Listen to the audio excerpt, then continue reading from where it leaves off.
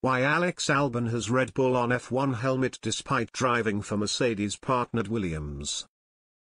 Formula One fans might be forgiven for being confused when they see Alex Albon sporting the Red Bull logo on his Williams helmet this season. Albon, 25, joined Christian Horner's team from Toro Rosso midway through the 2019 campaign, and proceeded to rack up 92 points as he finished 8th, winning the FIA Rookie of the Year award. In 2020 he finished 7th, notching 105 points, but was overshadowed by teammate Max Verstappen, and found himself relegated to the role of reserve driver in 2021 after being replaced by Sergio Perez.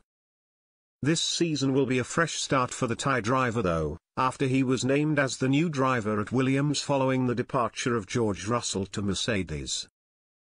Albon will partner Canadian driver Nicolas Latifi, who at the center of the controversy then engulfed the Abu Dhabi Grand Prix after his crash prompted a safety car to be deployed, kick-starting a chaotic sequence of events that culminated in Verstappen overtaking Lewis Hamilton on the final lap to be crowned world champion.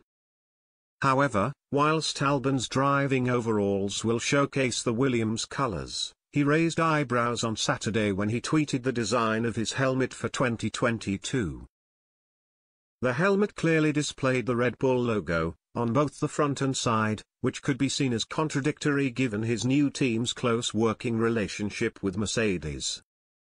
However, Albon will remain personally sponsored by Red Bull, and Jost Capito has previously admitted his new driver will be showcasing their branding on his headgear. He has thus far refused to be drawn on reports that Albon could return to Horner's team as early as 2023 though. "I don't want to talk about the details of the contract," said Capito, when quizzed by reporters at the Russian Grand Prix. "The only thing I can say is that he will be an official Williams driver with no contract with Red Bull.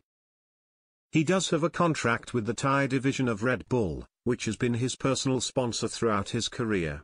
He has the right to have personal sponsors."